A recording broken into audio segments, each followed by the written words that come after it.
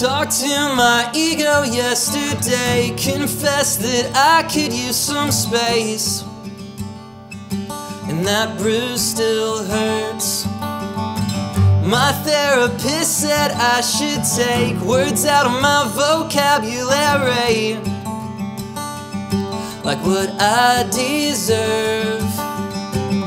So I've been working on it, but I'm still a work in progress. Maybe there's a little gray in the black and white. I fell somewhere between the lines. I cut up when I lost my head, became undone playing with the threads. Couldn't make the jump tied to the rope, cannonball from all their highest hopes. I know what everyone expects, I just haven't got there yet. It's too late to call it quits, so I better live up to it. Hey, what's up you guys? Marty Schwartz here with Marty Music again, hanging out in Nashville, Tennessee with my friend and amazing artist, songwriter, guitar player, singer, Sam Varga. How's it going? You got a new album, Shadow Work, that's coming out June 14th. Yes. We have links and stuff below for you to check it out. But in the meantime, we're gonna chat, play some tunes, check out some of your guitars, and get to know each other a little bit. Thank you for coming, man. Thank you, man. Looking forward to it. Me too. Who were your heroes like when you started playing music? Oh man, I was like little emo in there? Tons of emo. So I was all like all Guitar Hero stuff for like the longest time. I think it was AC/DC TNT on Tony Hawk Pro Skater 4. That was like, what is that? And then I was nice. All Angus, all Slash, and Metallica. And then one day, like my sister came home from college, and it was Census Fail, Seosin, Under Oath, and then I was just like off to the races. Yeah, but that's a good arc of influences. Oh, absolutely.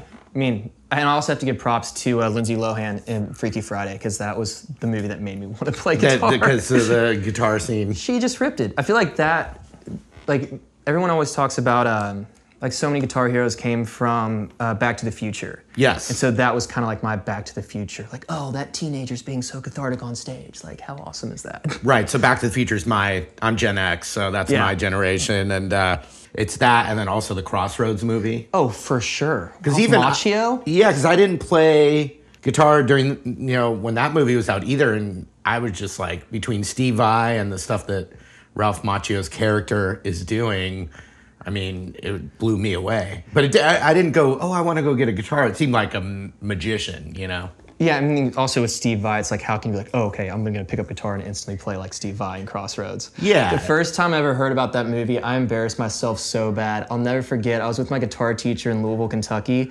and he was like, man, have you ever like seen Crossroads? You're like Britney Spears? I was just like, the Britney Spears movie? Because it was 2005, and like I had no reference. He was like, you didn't just say that. And I was like, what is it? Ralph Macchio, Steve Vai. I was like, who are these people?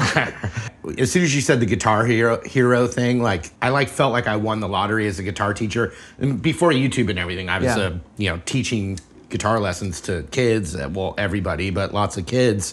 And I still remember Guitar Hero blowing up, and next thing I knew, I was going in to teach a little kid, and they would ask to learn like Mississippi Queen. That's the one that I'm always like, I still remember it so well, because I was like, how do you know that song?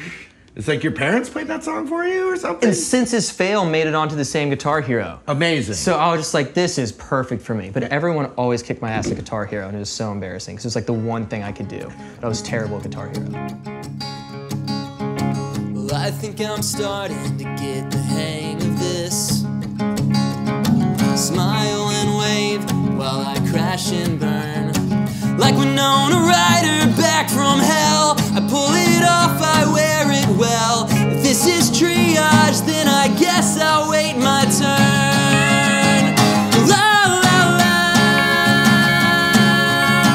don't mean to be an inconvenience. No big deal, it's just some light internal bleeding. We can wait. Yeah, it's nothing new, only dying, but whatever works for you. Stitch me up with something clever, I'm always fine, but never better.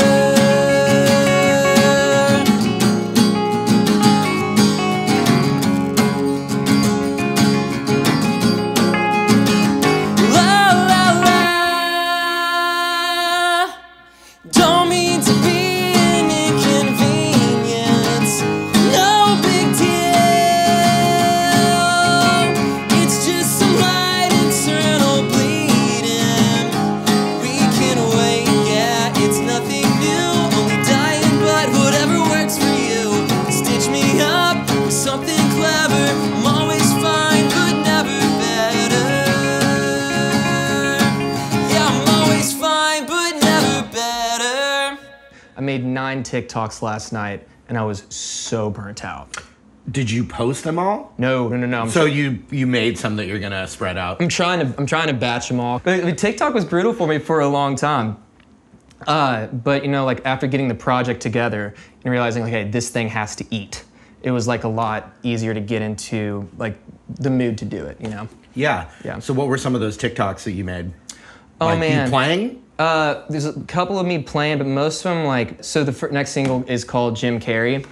And so I like got like $150 worth of Jim Carrey costumes off of Amazon. And I was like, okay, I just need someone to put up a camera right here and keep it in the exact same spot, and I'll take care of the rest. So it's like 5 Jim Carrey characters, like all doing a run through of the song. To your music? To the music. Yeah. How many were they? Don't tell me which ones, but tell me how many costumes? 5. Okay, so there was 5. So one is definitely Dumb and Dumber. Did you put a like gaff on your? It was the orange tux, which is also my derby outfit. Okay, for so this weekend. So that's 4. I'm thinking Cable Guy. No, Cable Guy wasn't in there. Okay, well definitely Ace Ventura. Tutu version. So, right, so you got like a Hawaiian shirt. Hawaiian shirt, tutu, big boots. Let's see. I mean, I want to say the mask. Mask had to be in there. So what'd you do for the mask? Well, the actual mask that I got on Amazon was so atrocious that I couldn't do it. So it was just the orange the yellow Coco Cabana outfit. Yeah, but no green makeup anyway? No green makeup. Took care of that on the next character though. Oh, okay. The Grinch. Boom. Crushed it. Crushed it. So see me make an absolute fool of myself on TikTok being Jim Carrey. So how'd you do the Grinch? Oh, the Grinch costume was fantastic. There's like a... Oh, it was to a T. Did that cover them all? Or is yeah, there he one crushed missing? it. You got it. Okay. Oh, wait, there is one, but it's a deep cut. Jim Carrey. Oh, Spotless Mind? Yeah. Eternal Sunshine of Yeah, the Spotless Joel from Mind. Spotless Mind. So that Joel was the character I used for myself for the song. Dude, Yeah. Can you put a little award with like confetti? Like, wow, yeah. I think I did pretty good. I think he crushed it. Everything you're describing right now, that took some work. It did. That was like a full-on It was a day. gig. It was a day. Just trying to get, like you said, like you know what I'm talking about, like trying to get content that you are like passionate about and excited about. Because if you're putting out stuff to, whether you're promoting your music, promoting yourself that you don't believe in, or that was arduous to do, then it's just like so like palpable to the audience. And it just becomes draining. So finding a way to get excited about it and doing what you love. Yeah. Now I do have to tell you, the universal laws of TikTok says that clip's not going to do well because you work too hard on it. Yeah, can confirm. I'm sitting at like a solid 400 views, and I'm like, it's okay, I still love it. No, there's something, it's like almost like the universe knows.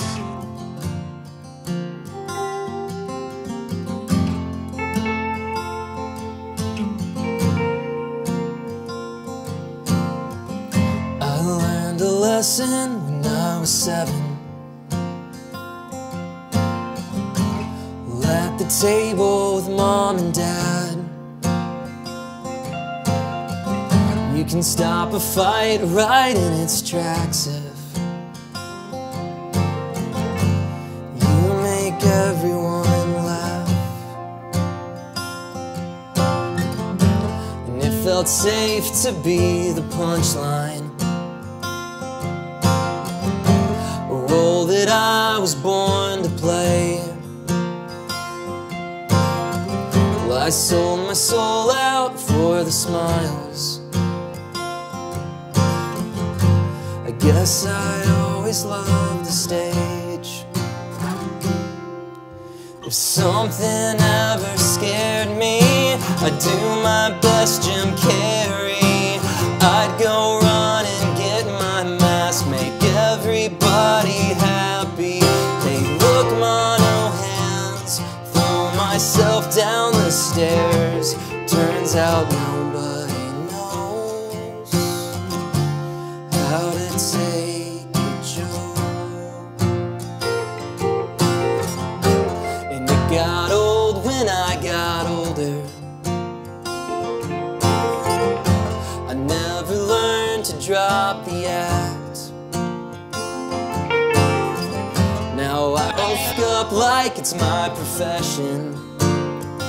If I'm the first to call me worthless, it doesn't hurt as bad. Truth is, I'm just some stupid kid talking out of his ass. If something ever scared me, I'd do my best Jim Carrey. I'd go run and get my mask, make everybody happy. Hey, look, mono hands, throw myself down the stairs.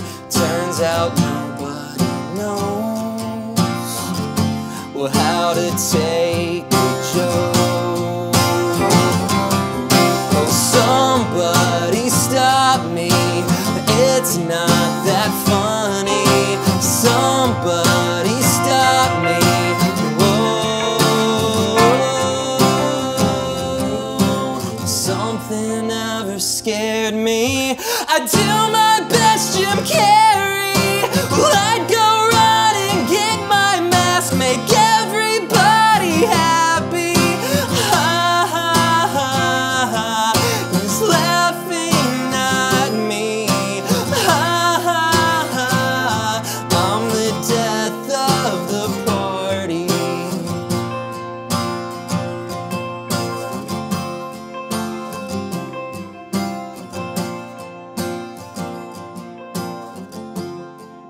You know, he wrote a check to himself. Do you know about that? For $10 million.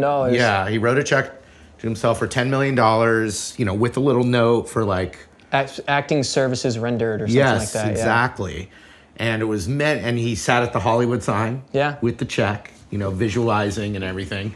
And it came true, but you know, there's got to be millions of people that do that don't make it. He's really good at it. Right, really but you know what I mean? That's what I'm saying. Like, you can't just like write yourself a check for $10 million and expect one to appear.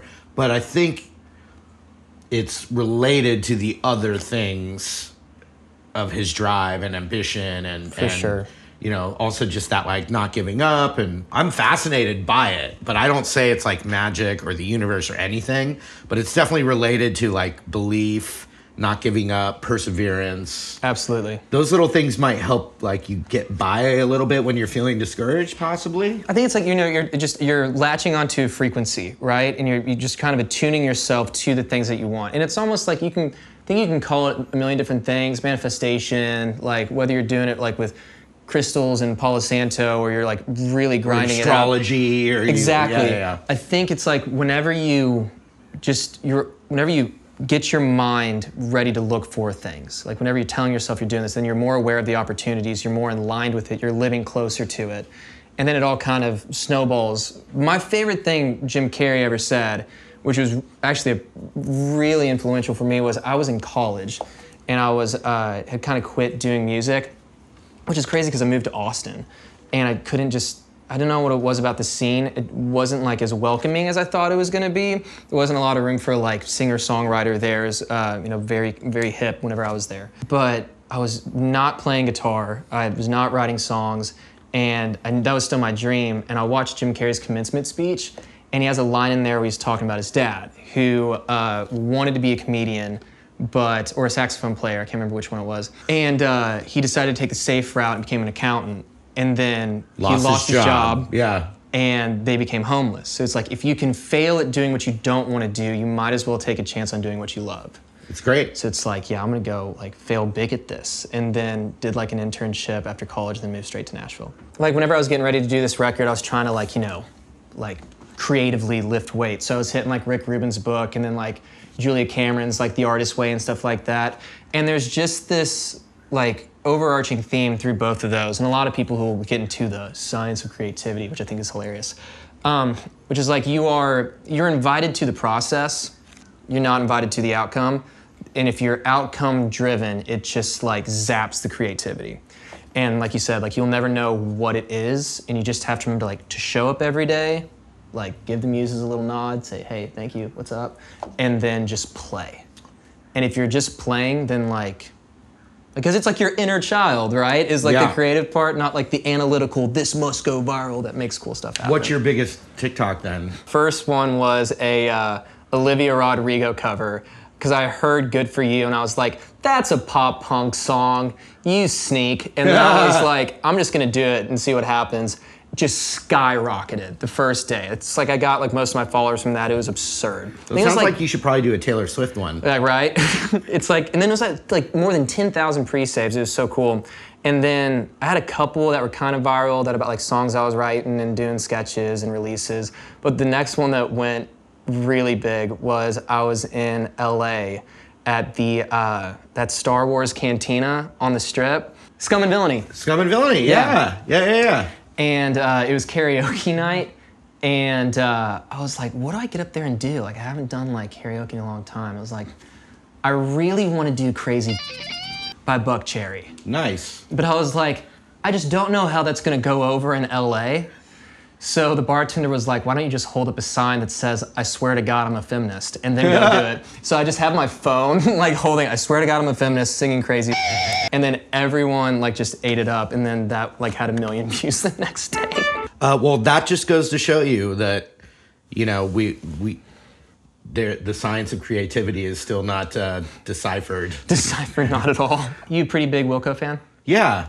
I found Wilco through this band, they're not small at all, My Morning Jacket. I grew up in Kentucky, and my 5th grade teacher, who ended up being my 6th grade teacher as well, was married to Patrick the drummer. And right whenever I learned guitar, like having someone like that in my life who was so encouraging, she was so great, to music, to creativity, and like had all this like music knowledge. They came to like my School of Rock shows and were like so supportive, and like I'm still like riding like the wave of what Bridget and Patrick told me whenever I was in 5th grade. Awesome. Like just like they made music so simple. It was like, how do you like, I think I like even asked Patrick one time, I was like, how do I, you know, become a famous rock star like you, Patrick? And he was like, show up to your gigs on time. Make sure you play like the correct set time. Always be respectful to your sound guys. Like work your ass off. And I was like, which is not the answer like a 5th grader wants like to that question. Yeah. And then you come to Nashville and you're just like, yeah, that is like the work ethic of it was so important and changed everything. Back home they think I'm lucky, but I'm a long way from Kentucky. When you leave it's like time stops. If you change then you forgot who you are and where you came from. Big shot, what are you ashamed of? I just wanted to be better than me at 19. Maybe there's a little gray in the black and white. I fell somewhere between the lines. I cut up when I lost my head. I came undone playing with the threads. Couldn't make the jump tied to the rope. Cannonball from all their highest hopes. I know what everyone expects. I just haven't got there yet. It's too late to call it quits, so I better live up to it. If I knew I would miss the mark, would've aimed higher from the start. So if I make it halfway there, at least I made it somewhere. If I knew that my deck was stacked, could've kept the wheels on track. Wouldn't bluff with the winning hand. I'd go all in on a punk rock band.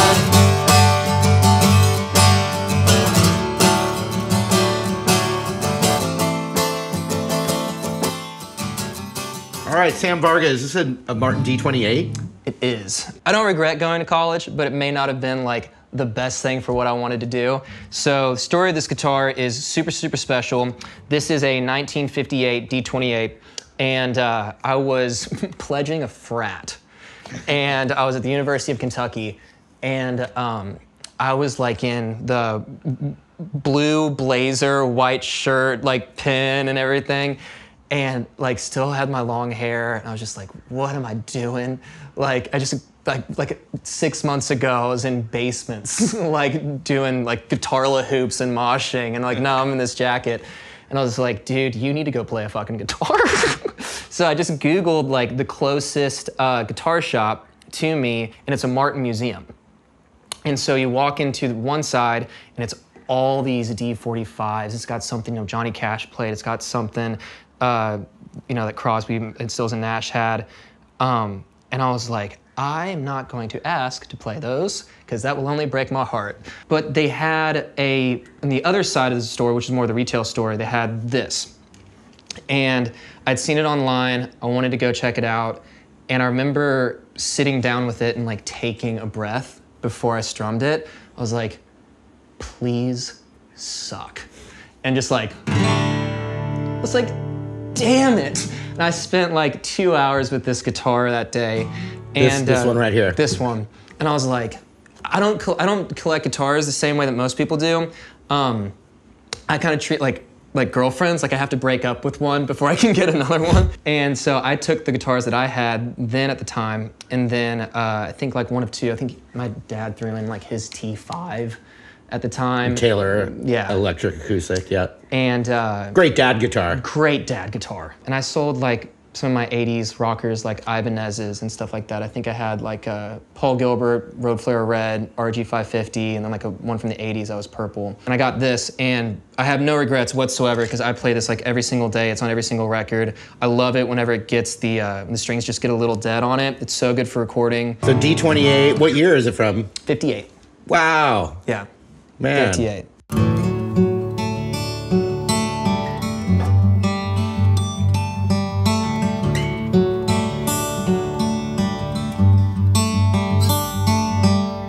The thing is, I also love like doing dad with this guitar because you can just have so much fun. It's such a versatile tuning. So you have all of this like the stuff I was playing from Live Up to It. It's just so like angelic.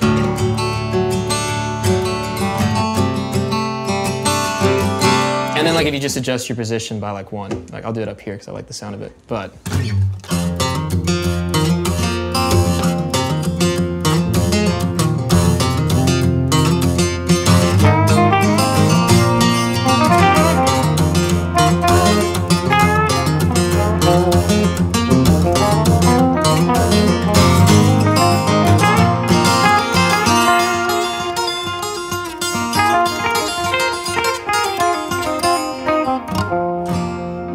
You just get so swampy and so angelic back and forth so much. So yeah, this one I'll definitely never let go of. This one's not really mine, but it's on loan. Is that a Martin too? For forever, yes. A parlor guitar? My dad had a friend that he was helping out, and he was a big bluegrass player in Kentucky. And he invited my dad to come out to check out his shop. And he was really old at the time. His name was Bill Barney, and I never got to meet him, and I always regret that because I get to play his instruments all the time. But he had just a garage full of the most beautiful, because bluegrass players like know their acoustics, right? It's the greatest Gibsons, the greatest Martins are all old. But so he had this, and this is a 1886 Martin Parlor, and you can tell that it's just been like capoed to bejeebus. Yes, it has. And it has all the ivory tuners, say for this one. Rosewood, I think the whole thing's actually rosewood. But yeah, and it has the actual slotted headstock before they did it just for fun. Like this is actually how they set them up. And so this is what I use now for like when I want that Phoebe Bridgers like rubber bridge. Instead of doing the rubber, it's just like.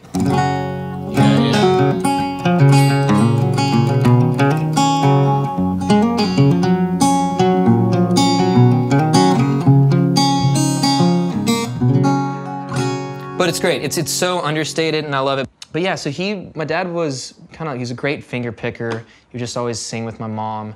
But he like loved guitars and collected them. So whenever I got into it, we got to have so much fun. And there's been so many guitars that have come through our house, and it's just interesting to see. Very fortunate. So when did you first learn guitar for real then? I was 10. I was 10, I was in 4th grade. It was great, and I picked it up really fast. And it was the first thing that as a kid I was good at other than shooting. Kentucky boy. And so I was picking all this up really, really fast. And the next thing I know, I'm getting in bands, and I was normally the best guitar player in the band. But then as I started getting into more serious bands, it became apparent that like I was also the best singer. And then I fell in love with songwriting, so then I was writing the songs, and then I was like, okay, you can't be the lead guitar player, singer, and songwriter. So, and then I met an amazing guitar player in high school named Nick. He's one of my best friends. He has perfect pitch. Cannot compete with that, right? So kind of the shredding and like, you know, guitar technique really went to the wayside for me, and I went into songwriting. Like from a technical standpoint, I was so much better at 16 than I am right now. But you know, I started just going mostly acoustic, and I call myself like a fake guitar player. Yeah. So I'm all spinal. I could not tell you what I'm doing. But open tunings, that was really big with the emo guys. So I kind of teetered towards songwriting and away from like shredding. Do you remember the first thing you ever learned on guitar? Let me think.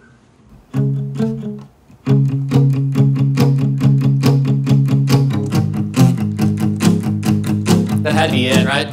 Yeah, that's tricky though. What's Louie Louie? Oh, well, that's a big, That's what it was. That was the first. I'm wrong tuning. well, you play, where are you in it? I'll find it. I think I'm half step down.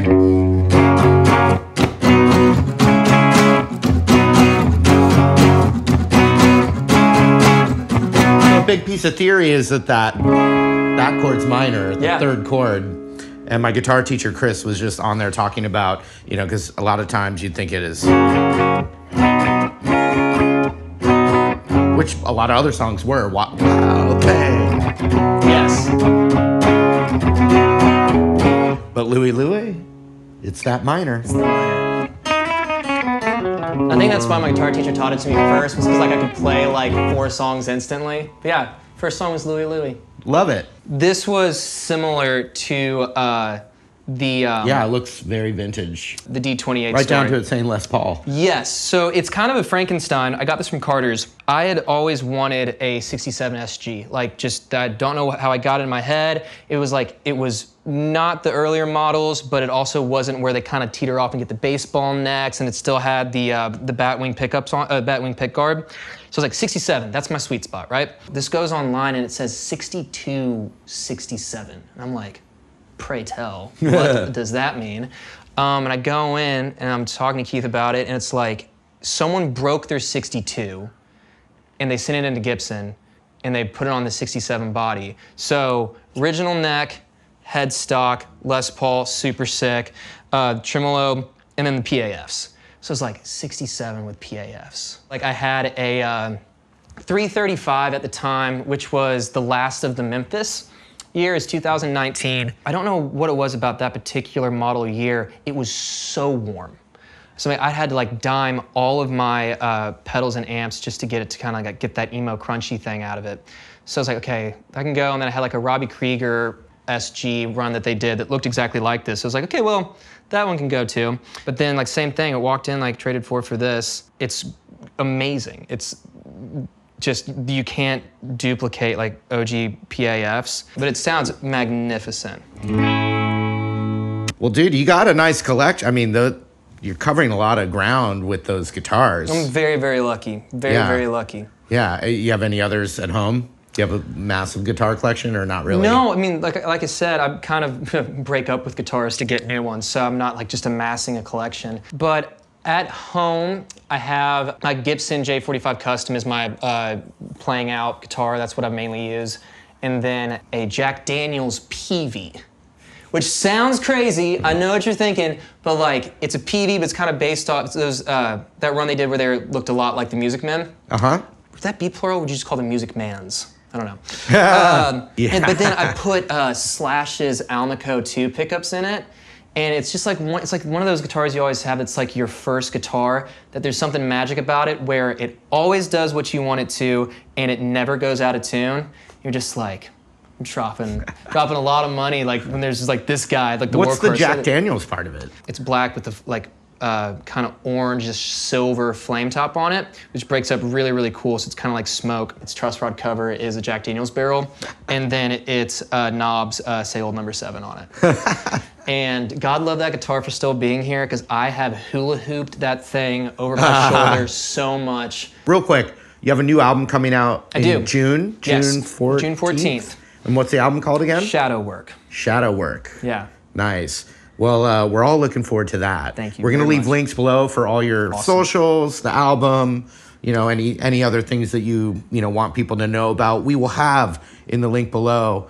And just want to thank you again, Sam Varga, for coming. Thank you so much. And that was really fun, man. Getting to know you a little better. We didn't really know each other until this session, which in some ways is more fun. Absolutely. Because we can discover live on air. Absolutely. Yeah.